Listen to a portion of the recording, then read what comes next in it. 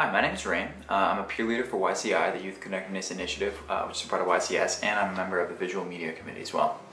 Yeah, I've seen a lot of mental health problems, a lot of kind of social issues with unhealthy parenting relationships, unhealthy coping mechanisms for stress and things like that. And I think there's really a need for the programs that we put on, the projects involving, parent-teen workshops, community events, social media campaigns, educational videos, skits, things like that that kind of fit the needs of our community. I think that that's really important, and being able to work on all those projects and spread these really important messages that we have about mental health awareness, sexual assault, parenting relationships, things like that. I think that's really meaningful and it's really important. Kind of the first thing I did at YCI was working on this film about anxiety awareness and test taking, and it kind of modeled a student taking a test, dealing with anxiety, and then going home and we modeled two versions of which how a parent could react to that kid getting a bad test grade.